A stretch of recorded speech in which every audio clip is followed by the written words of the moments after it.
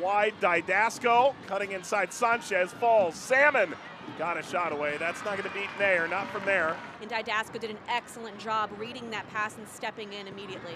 Stevens has had a couple of those efforts in this game where she's dropped deep and tried to play that through. Well, she hasn't been able to get the ball up top, so she's coming back deeper. Oh, that's brilliant. Prince. Salmon! Oh, what a goal! Houston grabs the lead! And she hadn't scored in a couple games, but here she makes up for it. It starts all the way back with Campbell, and Campbell plays a beautiful ball out. Prince is able to get onto the flick on there. I love how she gets her head up and she sees Salmon making the run. Salmon just needs 2 touches. She sees that back post and just buries it. It's a very technical and clinical finish from Ebony Salmon.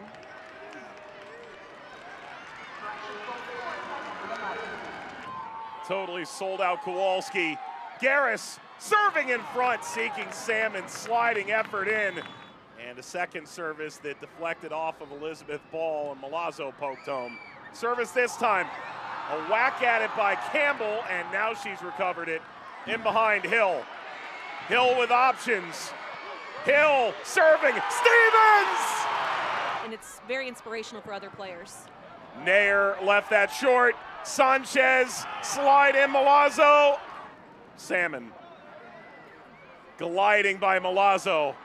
Milazzo slides in once, twice. Salmon crossing and away by Prince. There's space here to explore in the wide area because of it.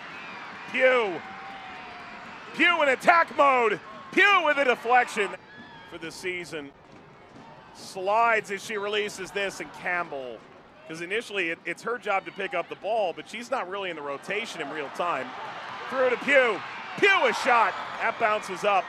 Salmon, what might be her final effort of the game. Salmon bouncing up to Nair. 1-2 points between first and sixth. Danger here put on frame. And this has to be the moment for Chicago.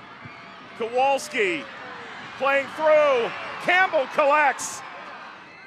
9:01 p.m. Central Time, September the 17th.